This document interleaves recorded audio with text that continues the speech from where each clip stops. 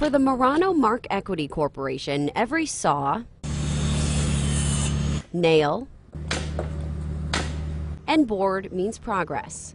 Murano's been building homes in Western New York for almost 60 years. The founder, Pasquale Murano, began building around Cheektowaga, Lancaster, and West Seneca. His son now heads the company, which prides itself on different types of niche homes it's built across the area. From affordable townhomes to patio homes to exclusive patio home communities in Amherst and Orchard Park, as well as high-end single-family homes. The housing market naturally grows and shrinks with the economy. Murano began building its niche homes to grow the business in Western New York, and the move helped the company during the recession. Moving forward, things are looking promising.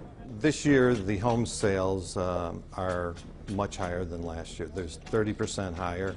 We're seeing a lot of people that are ready to build that weren't in the past 5 years. They're also seeing more cost-conscious, savvy buyers who know what they want, and their homes go with the trends.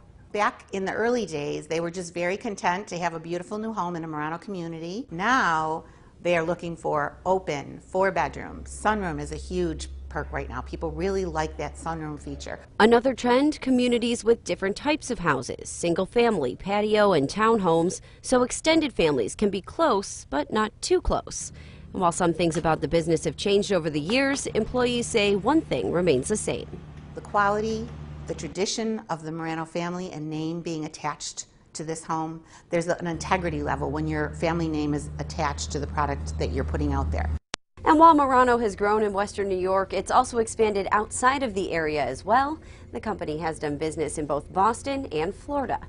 With your in-depth business profile, I'm Katie Morse.